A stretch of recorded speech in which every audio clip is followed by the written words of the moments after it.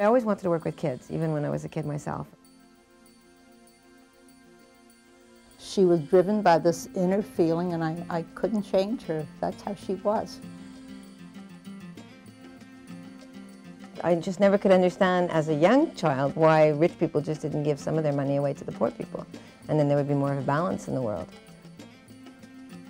I got married when I was very young and had, I guess, what you'd call a prenuptial, that we would adopt kids even if we had kids of our own.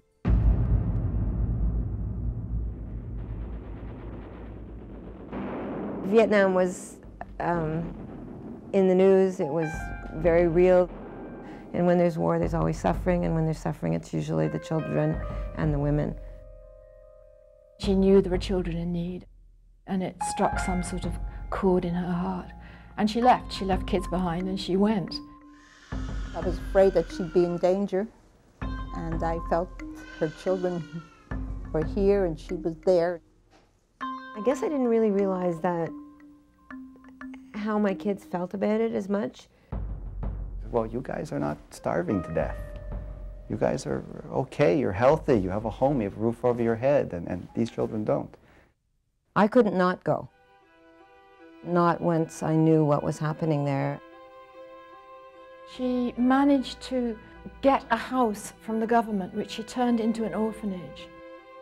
Immediately, mothers were bringing children to them who they couldn't feed and who were sick, and other children were being delivered whose parents were dead, and it was full in no time at all. And a few years later, when Vietnam fell, there were children still being brought in, and they were trying to get them out as quickly as possible. Saigon was in chaos. Viet Cong were advancing on the capital. It was obviously all going to end, and it was going to end in tears. The United States sent a plane to pick them up. They sent a cargo plane. And it's about 12 stories high. It's just mammoth. And it brings in tanks and trucks and things like that. It was a cargo plane. Children are not cargo. Maybe you didn't go on the plane because you're supposed to be here for a reason. I know that we were supposed to be on that plane. Babies from Cambodia that were going to Canada were supposed to be on that plane. I was to have been on that plane with the 65 kids I took out of Cambodia, but the Canadian Chargé d'Affaires at the Canadian Embassy said, Naomi, if you wait one more day, I can get a flight in from Hong Kong to pick you up. That meant that seats would be freed up, and there were so many kids that they needed to get out. Maybe you didn't go on the plane because you're supposed to be here for a reason. This plane came in, it was loaded up with children. The kids were tied in with cargo belts over them, and they were lying on the floor. As soon as it took off from the Saigon airport, I guess something happened. And the plane went up to 20,000 feet, and the door blew open. The tail end of the plane was cut by the door.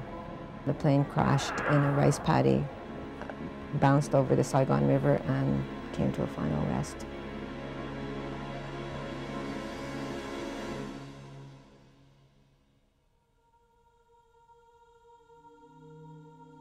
A 100 and some children in escorts were killed, and Naomi was the one that could identify the kids and had to do that. And something you just can't really believe is happening. You can't believe that all these people who are doing nothing but good, and all these children who never had a chance to even begin their lives, are dead.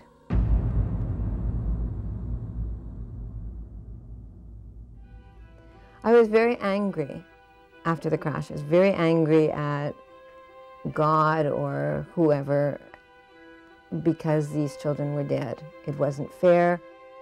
I was horribly depressed. I couldn't function, and I didn't know if I could ever work with kids again. And I think that she has been changed by it, and that was maybe what drove her forwards to do everything else that she's done to help save other sick and dying children all over the world.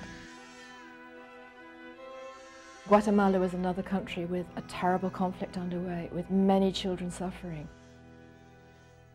She just can't sit back and see these things happen, injustices, people dying, children starving to death. It's just beyond her comprehension. Suddenly, the whole family was off to Guatemala. And we were all moving down, all 12 of us. What a gutsy move. Now as an adult and as a parent, what a gutsy move. I had a home for malnourished children and abandoned children in Guatemala. Your heart breaks for the kids, you know. They didn't ask to be born. They're on this earth. They don't even know why they're here. Seeing children die from things that we could help, that I knew in the United States or Canada, if they were in a hospital, if they were here, we could help them.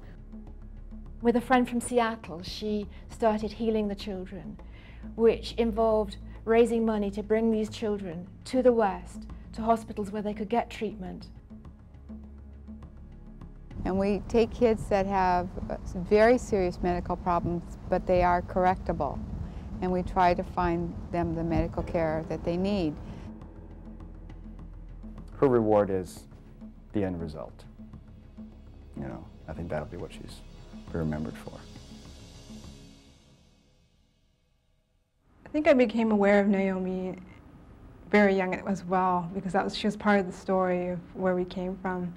And so it was always this woman named Naomi Bronstein who went to Cambodia, and she, you know, rescued you guys and brought you to an orphanage and then brought you to Canada. 25 years later, Naomi formed a reunion of all these children. The reunion was the first time I actually met her. And it was just overwhelmingly emotional. I mean, you're face to face with this woman who saved your life. These absolutely beautiful, usually 25-year-old kids came, and of course they were young adults. And the last time I'd seen them, they were several months old and in awful condition. If anyone could have said to me that I would be watching these kids laughing and healthy and adults sitting around, you know, I just could never have believed it. So they were the miracles. And all of those children have doubts about what would have happened to them if it hadn't been for Naomi. Many of them are actually called Naomi. If it wasn't for her, I wouldn't be here. And that's a pretty big thing in somebody's life.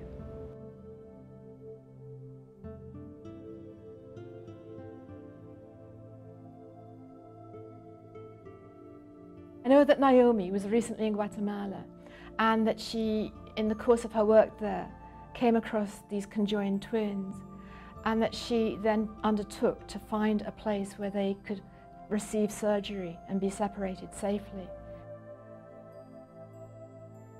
And our hope for them, of course, is to be separated and to be as normal as they are right this moment. However, most of our services are by donations of service.